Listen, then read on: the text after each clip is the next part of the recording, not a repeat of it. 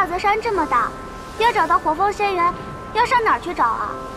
慢慢找呗，总会找到的。哎，要不往那边看看？那边。什么都没有啊。嗯，那边。看不着，再往上一点。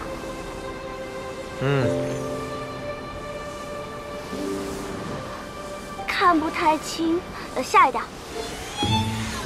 啊！你把我当你飞行仙器啊？要不是这个主服器，我比你飞得快多了，还需要用你吗？嫌我飞得慢是吧？行，让你看看。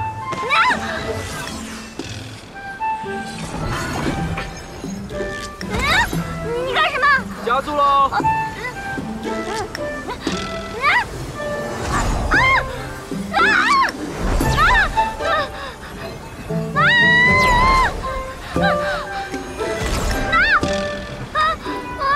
超过去！怎么样？够快了吗？过去，过去！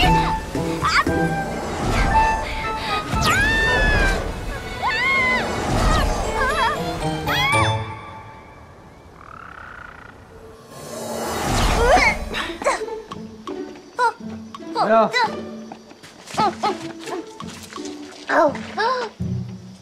飞得痛快吗，丫头？就你那点破本事，没有飞行服，你又能飞多高？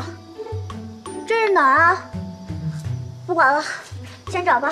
找到之后，我们都可以解脱了，皆大欢喜。站都站不稳了，还找仙源呢？行了，先休息吧。这里是我的住处，休息了，明天再找。休息。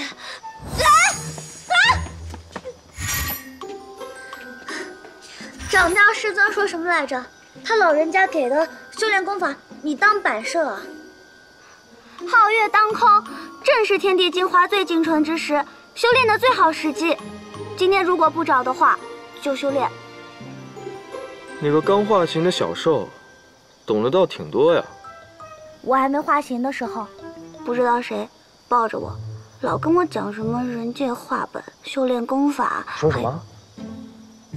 你还没化形的时候，你就看得到外面？是感应啊，不是能看见啊！我要是能看见的话，我就瞎了。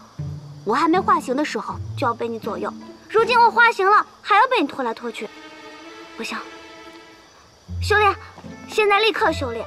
修炼完了，我灵力高了，就不用被你拖来拖去。走，走。但这跟我有什么关系呢？我要睡觉，告辞。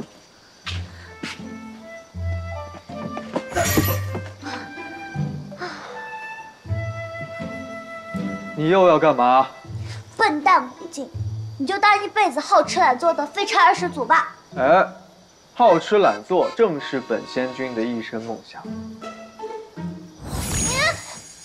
走了。你要是这么不思进取，你心心念念的华氏公主不会注意到你的。你怎么连华叔都知道？你喝多了醉玉露跟我说的，在火凤诞生宴上，孔雀族公主出手相救，帮你解围。你追上去一看，啊，姿色绝顶，立马就心动神驰。在此之后呢，就是茶饭不思，求之不得，寤寐思服。闭嘴！我跟我闭嘴！我不，闭不闭？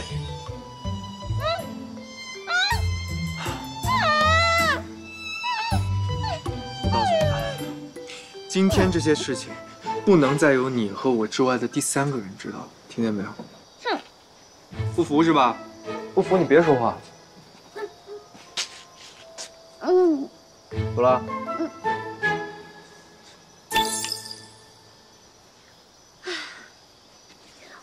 我跟你说啊，若是日后你与华叔公主花前月下的时候，难道你要带上我吗？确实也不能老带着你这个拖油瓶。那就练。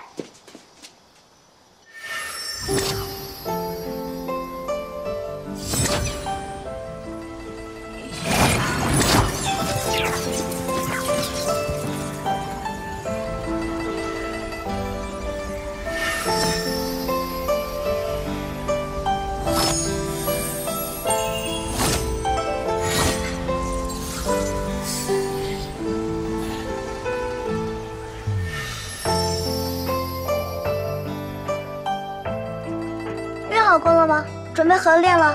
早就好了，等你半天了。来。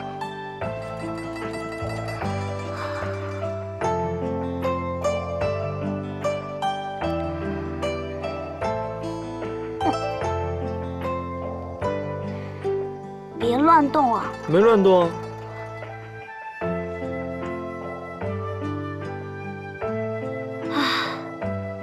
你真的很无聊的，别动。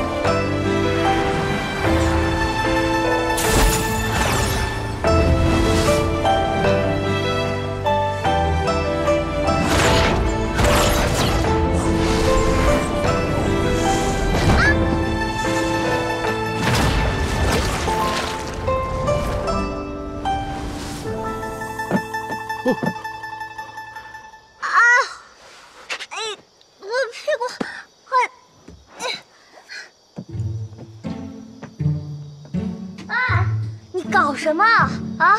追云唤梦，九天为镜，潜水为坤，临战四方，你五行跟方位都错了。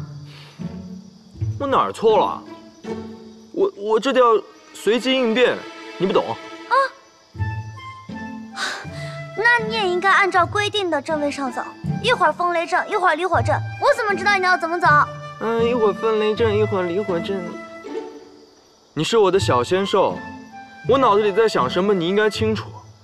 怎么一点默契都没有？